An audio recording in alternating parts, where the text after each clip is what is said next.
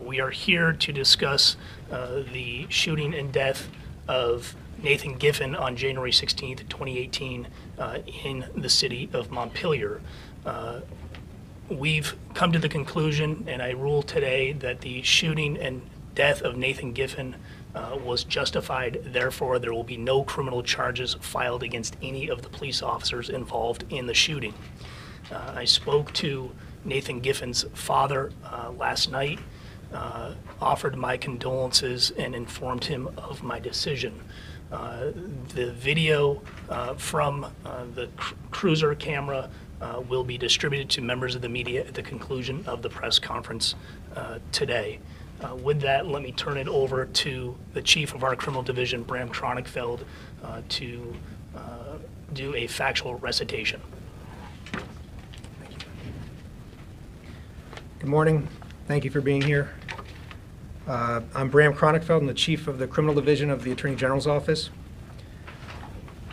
On January 16th, 2018, Burlington resident Nathan Giffen was fired upon by police officers, resulting in his death.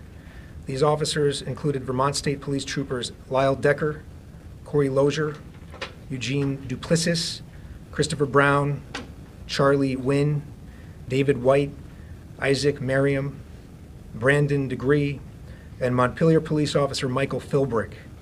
The relevant facts surrounding the shooting are as follows. At approximately 9:34 a.m. on January 16, 2018, employees at the Vermont State Employees Credit Union, located in Montpelier, Vermont, reported an armed robbery to 911. Callers described the perpetrator as an armed male wearing all black. Dispatch received subsequent reports that he was running on a nearby bicycle path while dropping U.S. currency. Montpelier Police Department, or MPD, Corporal Matthew Knisley, heard this dispatch while located at Montpelier High School, where he was a school resource officer. He immediately located a suspect matching this description, who was later identified as Nathan Giffen. Corporal Knisley communicated via radio that the suspect was wearing a black sweatshirt and black pants and was running towards liquor control. MPD dispatchers and officers alerted Montpelier High School and the nearby Department of Liquor Control of the situation. Montpelier High School remained on lockdown throughout the incident, while liquor control investigator Mike Welch responded to assist Corporal Knisley. After observing Mr. Giffen running on foot, Corporal Knisley began to follow him in his marked MPD squad car equipped with lights, sirens, and a dash cam video. Corporal Knisley drove onto the bicycle path where he had seen Mr. Giffen and was able to locate him running from the baseball diamond toward the athletics field at Montpelier High School. Corporal Knisley exited his vehicle, unholstered his firearm, and began to pursue Mr. Giffen on foot. Corporal Knisley observed Mr. Giffen throwing U.S. currency out of a plastic bag as he ran. Corporal Knisley verbally ordered Mr. Giffen to stop, but Mr. Giffen continued to move away. At this point, Corporal Knisley observed that it appeared Mr. Giffen was holding a handgun and reported this over the radio. Corporal Knisley commanded Mr. Giffen to drop the weapon and get onto the ground. Mr. Giffen did not comply. Mr. Giffen responded to Corporal Knisley, "You're going to have to shoot me or I'm going to shoot you." When Mr. Giffen stated this, Corporal Knisley took cover behind a light pole located near the north corner of the field between a green equipment shed and bleachers, and continued to attempt to convince Mr. Giffen to drop his weapon. Mr. Giffen responded, "I'm not going back to jail, so something's going to happen." Mr. Giffen then walked to the bleachers, which were approximately 35 feet southeast of the equipment shed, where he remained and alternated between sitting down and pacing. At approximately 9:50 a.m., MPD began requesting assistance from nearby police departments, the Vermont State Police Crisis Negotiation Unit and Tactical Services Unit. Corporal Knisley continued to speak with Mr. Giffen. Mr. Giffen began crossing himself and made statements such as, "I'm going to shoot you or you're going to shoot me. Tell my girl she's too good for me, and tell my dad I'm sorry." Mr. Giffen also made demands and set deadlines such as, "If you don't give me a cigarette in a minute, this is going to go. And are you guys ready? We're going to rock and roll." While Corporal Knisley was speaking with Mr. Giffen, Liquor Control Investigator Mike Welch approached and began to assist. Both officers were armed with handguns. Neither were equipped with cold weather gear, and only Corporal Knisley was equipped with a soft ballistic vest. Investigator Welch and Corporal Nisley took cover behind the green wooden equipment shed on the north corner of the field, approximately 100 feet from Mr. Giffen's location. At approximately 10 o'clock a.m., Corporal Nisley reported over the radio that when Mr. Giffen had first been running, he was carrying what appeared to be a real firearm that was out of battery. Corporal Nisley also reported that his radio was beginning to run low on power, and he would be unable to remain in audio contact. Throughout the incident, Montpelier Police Department officers utilized a recorded and monitored radio frequency. Corporal Nisley utilized this frequency to relay information about his interactions with Mr. Giffen. This frequency was not monitored by VSP Tactical Services troopers who were communicating on their own non-recorded channel. Corporal Nisley and Investigator Welch continued engaging in conversation with Mr. Giffen while other law enforcement officers began establishing a perimeter around the area. MPD Corporal Michael Philbrick, armed with a rifle, and Washington County Sheriff's Deputy James Wells, equipped with binoculars, took up positions on the southeast corner of the field. Mr. Giffen asked Investigator Welch if he had children. When Investigator Welch responded that he did, Mr. Giffen requested to speak with a police officer who did not have children.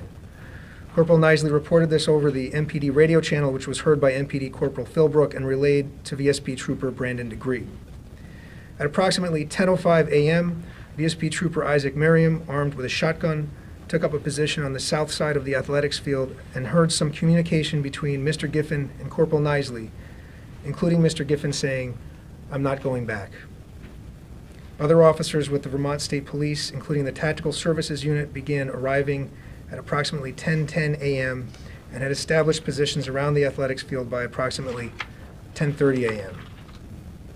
VSP Sergeants Charles Wynn, Eugene Duplessis, David White, Lyle Decker, Trooper Christopher Brown, and others took positions on the southwest corner of the athletics field between 224 and 291 feet of Mr. Giffen's location. These officers were all armed with rifles and were informed that Mr. Giffen had recently committed an armed bank robbery. These officers all reported seeing Mr. Giffen gesturing with a firearm and engaging in conversation with police officers who were taking cover behind a shed. Sergeant Duplessis also recalled hearing that Mr. Giffen had threatened police officers with violence. VSP Trooper Brandon Degree and MPD Corporal Michael Philbrick maintained their positions on the southeast corner of the field, approximately 575 to 600 feet from Mr. Giffen's location. These officers were armed with rifles. VSP Sergeant Corey Lozier, the ranking tactical services officer on the scene, arrived at approximately 10:35 a.m. Sergeant Lozier observed Mr. Giffen engaging in dialogue with Investigator Welch, who was still taking cover behind the equipment shed. Sergeant Lozier began moving east along the riverbank to maintain cover while moving closer to Investigator Welch to assist him. At approximately 10:40 a.m., Mr. Giffen began to move from the bleachers to the northwest half of the athletics field while continuing to engage in conversation with Investigator Welch and Corporal Nisley. As Sergeant Lozier got closer to the equipment shed, he observed Corporal Nisley also taking cover there. Corporal Nisley stated to Sergeant Lozier that he was glad the Tactical Services Unit was there as his hands were going numb. He also told Sergeant Lozier that the suspect's name was Nate. Sergeant Lozier took up a position on the north side of the bicycle path west of the shed. During this time, Sergeant Lozier and the other officers observed Mr. Giffen speaking in an animated manner, often flailing his arms, pacing, gesturing with the weapon, and at times pointing the muzzle of the weapon in the direction of Corporal Nisley and Investigator Welch. At around this time, Department of Liquor Control Sergeant C. Martin Prevost heard Mr. Giffen state, "This is going to end. I've waited long enough. Someone's not going home." At approximately 11 o'clock a.m., Mr. Giffen threw off the hood he was wearing and began to move from the athletics field north towards the shed in the direction of Sergeant Lozier and the other two officers. Upon approaching the shed, Mr. Giffen began to move around the structure while looking towards where the officers were taking cover. Sergeant Lozier had the following dialogue with Mr. Giffen during this time. Sergeant Lozier: "What can we do to resolve this peacefully?" Mr. Giffen: "Nothing. Do you have a cigarette?" Lozier: "I don't." "Put the gun down, Nate." Giffen: "Absolutely not. I'm not putting this gun down for nothing. Do what you got to do." Lozier: "Nate, we all want this to end peacefully. Can you put the gun down for me?" Mr. Giffen: "Absolutely not. I'm not putting this down." Mr. Giffen continued moving around the shed where Corporal Nisley and Investigator Welch were taking cover advancing toward where Sergeant Lozier was positioned. Sergeant Lozier observed Mr. Giffen glancing at Corporal Knisely's nearby police cruiser, which was running. Sergeant Lozier ordered Mr. Giffen to stop advancing and to drop the gun, to which Mr. Giffen did not respond. When Mr. Giffen was approximately 92 feet from Sergeant Lozier and approximately 70 feet from Corporal Knisely and Investigator Welch, Sergeant Lozier fired one shot with his rifle, which struck Mr. Giffen in the chest. Trooper Christopher Brown assessed the same threat and fired his rifle 4 times in the direction of Mr. Giffen. Upon being struck by Sergeant Lozier's shot, Mr. Giffen dropped his weapon and fell to his knees. Mr. Giffen then retrieved the weapon he had dropped and pointed it in the direction of the shed. At this point, Sergeants Charles Wynn, Eugene Duplessis, David White, and Trooper Isaac Merriam began to fire towards Mr. Giffen. These troopers fired a total of 15 to 17 rounds. From the time that Sergeant Lozier discharged his firearm to when these troopers ceased firing, approximately 10 seconds had elapsed. After approximately another 17 seconds, Mr. Giffen again raised the weapon, pointed it in the direction of the shed, and was shot a single time by MPD Corporal Michael Philbrick. Following the shooting, tactical service officers approached Mr. Giffen and gave him verbal commands to throw the gun. Tactical service officers placed Mr. Giffen in handcuffs and attempted to administer first aid. An ambulance arrived shortly after, and paramedics began administering aid while transporting Mr. Giffen to the Central Vermont Medical Center in Berlin, Vermont. Mr. Giffen was pronounced dead at 11:47 a.m. A medical examiner determined that Mr. Giffen's cause of death was rifle wounds. He was shot a total of 7 times. 2 shots entered Mr. Giffen's chest and abdomen, respectively, and 5 shots penetrated portions of Mr. Giffen's legs, thighs, and buttocks. An examination of Mr. Giffen's weapon revealed that it was an Umarex 40XP blowback BB pistol capable of firing steel BBs using pressurized gas. Generally, an individual may use deadly force if he reasonably believes that he or another is in imminent danger of death or serious bodily harm, and that the use of such force is necessary to avoid this danger. In analyzing the facts as set forth earlier against these standards, criminal charges against the officers at issue are not supported by the evidence for the following reasons. At the time of the shooting, Mr. Giffen was armed with what appeared to be a firearm. Second, Mr. Giffen had just committed an armed robbery of a nearby credit union. Third, at the time of the shooting, Mr. Giffen was near a running police vehicle and on the property of a high school in session. Fourth, Mr. Giffen was heard making verbal threats by Sergeant Lozier and Trooper Isaac Merriam. Corporal Michael Philbrick, Trooper Brandon DeGree, and Sergeant Eugene Duplessis were aware that he had made verbal threats towards officers. Fifth, throughout the incident, Mr. Giffen gestured with what appeared to be a firearm and at times pointed the muzzle in the direction of police officers. Sixth, immediately prior to being fired upon, Mr. Giffen advanced towards officers who were taking cover and ignored verbal commands to stop. Seventh, immediately prior to being fired upon, Mr. Giffen reasonably appeared to be moving into a position where he could engage Corporal Knisely, Investigator Welch, and Sergeant Lozier. Given Mr. Giffen's actions and behavior as stated above, a reasonable person would have believed that Mr. Giffen presented an imminent threat of death or a serious bodily injury to Investigator Welch, Corporal Knisely, and Sergeant Lozier. Therefore, Sergeant Lozier's and Trooper Brown's acts of firing at Mr. Giffen were justified. After being initially struck, Mr. Giffen retrieved his weapon, raised it, and pointed it towards the shed behind which police officers were taking cover. 6 Vermont State Police troopers fired on him at this point.